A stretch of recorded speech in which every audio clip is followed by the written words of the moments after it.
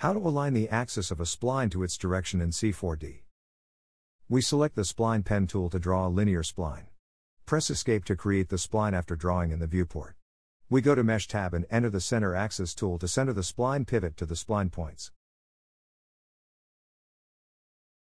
As you can see, the axis direction is not aligned to direction of the spline. We hit P to enable snapping and enable spline snapping. We go to the Tools tab and create a guide. The guide is created with a start and end point which both can be moved around. Since we are in snapping mode, we can snap the points to the spline. As you can see, the guide's axis is perfectly aligned to the direction of the guide, which is exactly the same as our spline. We hit L or click on the icon in the interface to enable axis modification mode. We select both objects in the Object Manager. If we hover now over the object's pivots in the viewport, you can see the pivots of both objects are highlighted when we move the mouse over them. We click on the highlight pivot of the guide. As you can see, both pivots jump to the one we clicked. We transferred the spline's pivot over to the guide's pivot position and orientation.